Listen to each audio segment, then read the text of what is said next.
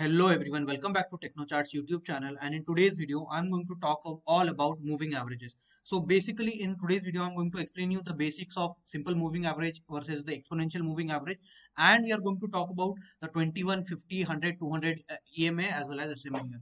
So basically what are the EMA and SMA? EMA stands for the exponential moving average, and it is a quick and sensitive to recent price movements. It is more prone to breakouts. It has a less lagging compared to the small simple moving average. It is fast, it has faster response to price movements, and it is used for shorter time frames. Basically let's see here that if we have 10 price data here, 10 prices of 10 different days, so the order of importance is going to increase from right hand side to the left hand side. So the recent price, let's say, was 101 rupee. 101 rupee, it was then 105 rupees, etc. So importance is going to be given to the recent price, and it is going to decrease as we go farther to the price here, right? So simple moving average is basically giving equal importance to all the price data. It is basically going to add all the prices and divide it by the number of days of the price here, right? So in case of simple moving average versus the exponential moving average, the exponential moving average is much better, or is much better moving average, and is mostly chosen by all traders compared to the simple moving average. For long term trading, basically you can think of using the simple moving average here, right? So let us now understand how do we apply the moving averages on in our chart of trading viewer. So just go to the indicator section here. Once you go to the indicator section, just type here moving average ribbon. So once you type moving average, you can see a indicator named as moving average ribbon. This helps you to apply moving averages, multiple moving averages, and in this you can basically select the type of moving averages like SMA, EMA, WMA, VWMA. These are different types of moving averages. What we use is generally the exponential moving average. So just change it from EMA, from SMA to EMA here, and we generally select the 20 EMA, that is the red line for me, the 50 EMA, that is the green line, and 100 and 200 EMA. So there are basically four types of major moving averages that all of the traders use. First, we are going to discuss about the 20 EMA. Now you can use 20 EMA or 21 EMA. It does not matter, because price is the price is almost, or the moving average is almost going to be similar in this case, and hence if you are using 21 EMA as well, you can use that, but stick to that price, or stick to the moving average here. So let us now talk about the 21 EMA here firstly.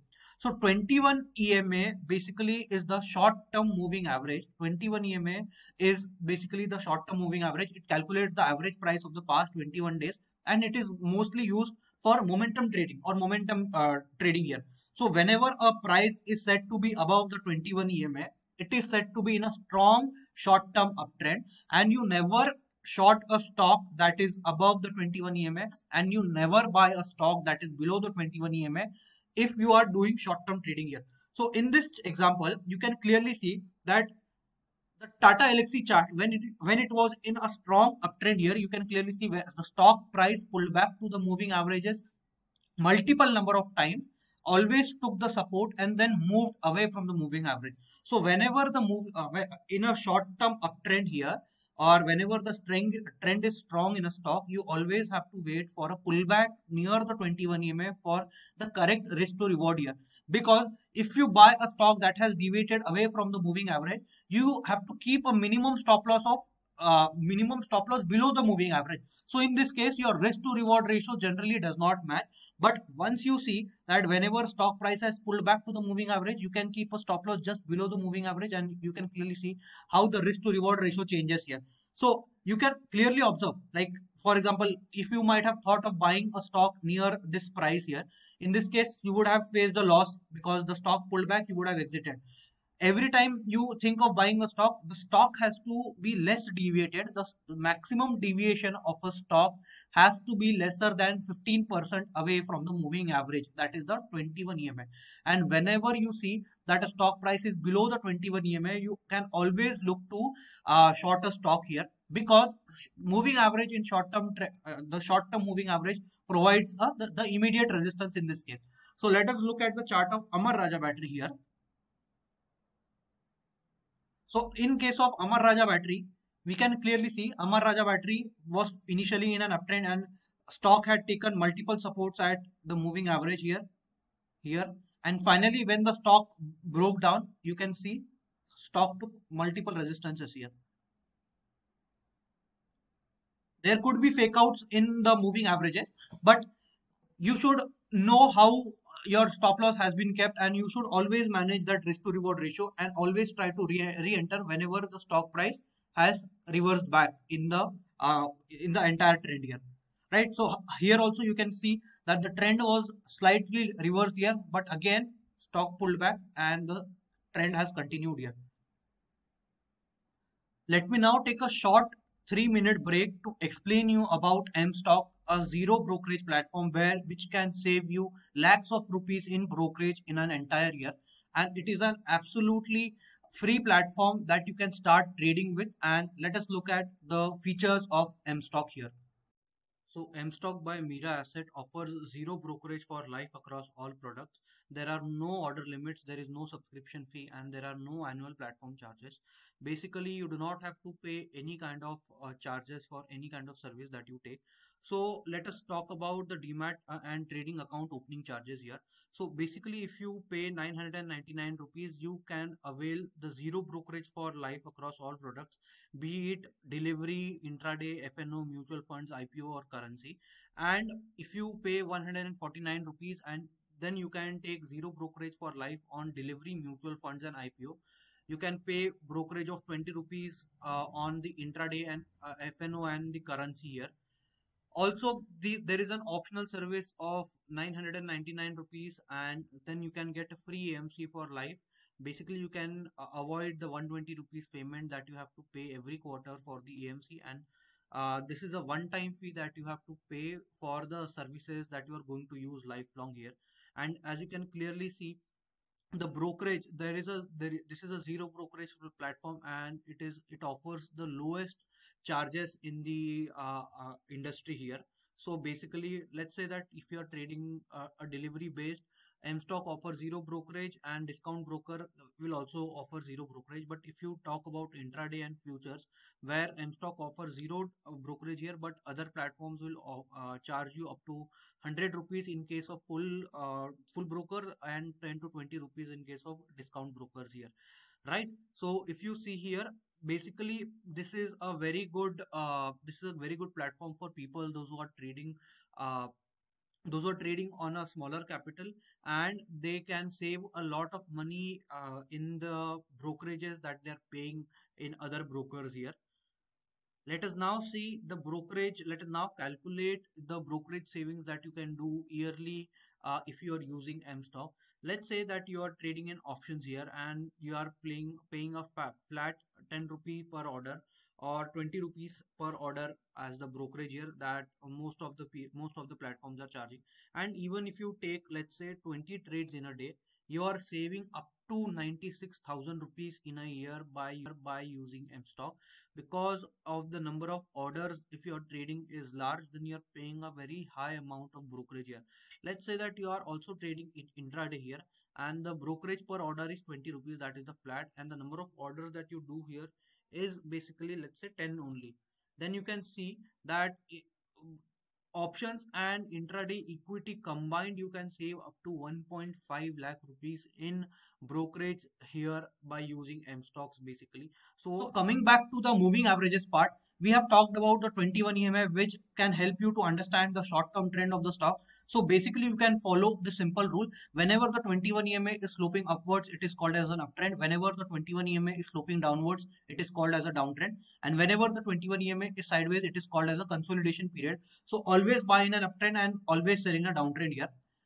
The second moving average that I want to talk about is the 50 EMA here, or the 50 exponential moving average. Now 50 exponential moving average can help you to understand the short-term trend of the stock, and basically this is used for holding stocks that are for around 3 to 6 months period. Because this is a 50 moving average, it is a little slower moving average, because it does not help you to understand the short-term trend. And you can clearly see in this case Amar Raja battery was continuously taking resistance from the 50 EMA here. So multiple moving averages have multiple uses depending upon your requirements here. So if you are a short-term trader, or let's say if you are a momentum trader here, which trades breakout, it is always suggested that you use the 21 EMA to understand and trade along the trend here. If you are a kind of positional trader, it is advised that you use the 50 moving average and take the decision based upon that trend. And the third moving average that I want to talk about is the 200 moving average. The 200-day exponential moving average is one of the most important moving average that can be set up on the chart. It is used by the institutional investors to understand the longer term trend of the stock here. So as you can clearly see, as soon as a stock majorly breaks the 200 EMA, the stock falls. There is always a deep pullback whenever the stock breaks the 200 EMA. So here we see the black line is the 200 EMA line, and currently we see after the stock had broken down the moving average in August 2021, the stock had fallen 43%. So simply following a rule where if a stock stays above the moving average, then only I will go long, and if the stock stays below the moving average, then only I will go short or exit from the stock, can save a lot of money here. So example है कि the Amar Raja battery का कि इस case में we can see that the stock had taken the 200 EMA resistance, and now here the stock is trying to take a support in case of the 200 EMA. So there are multiple examples here which can help you to understand how you can use the 200 EMA. So 200 EMA, the stock above the 200 EMA is considered as bullish in its long-term trend, and if it is below 200 EMA, it is considered as bearish. A simple rule of not buying stocks below 200 EMA can save a lot of money here. And basically, you can clearly see whenever the stock had broken the 200 EMA, there was a clear-cut upside. In this case, there could be a lot of scenarios where there could be a lot of choppiness. Okay, so let me just explain you in this scenario that there are periods when there are a lot of choppiness and it may give you multiple buy and sell signals. To avoid that, I have already made a video about how you can avoid these false signals by using the moving average with the relative strength indicator. So I am going to put that link in the I button as well as in the description. You can watch that entire trading strategy video here. So simple rule of filtration can help you to avoid these scenarios where the moving average gives you a lot of multiple signs, and this is a drawback of using the moving averages because in sideways market we do not understand the clear trend of the stock. So whenever the moving average has turned completely flat like this, whenever the moving average has turned completely flat like this, it is going to give you a lot of multiple signals, and you can use a mixture of 2-3 different indicators to understand the major trend of the stock and then take a decision based on that trend, right? So moving averages will help you to understand the trend of the stock in a very better manner. And let's take some more examples like Navin Fluorine. So in case of Navin Fluorine, we see how stock had taken support multiple number of times on the moving average, and it stayed above the moving average and it gave around 100%, 200% rally. Finally, it had pulled back, gave multiple closes below the moving average and moved again above the moving average here, right? So you need to understand when to use the moving average and when to avoid the moving average in this scenario. So if you want an entire 1 hour session on the moving averages where we are going to talk about multiple moving averages and how you can use that moving averages for breakout trading, do let me know in the comment section below and just comment moving average webinar, and we are going to plan, like we recently planned, a full 1 hour session on beginners guide to algo trading. We can also plan something like this if there is a lot of interest among people. And do check out Mstock by Mira Asset as well if you want to save brokerage. And thank you. Have a great time and do share this video with your friends. Investments in securities markets are subject to market risks. Read all the related documents carefully before investing.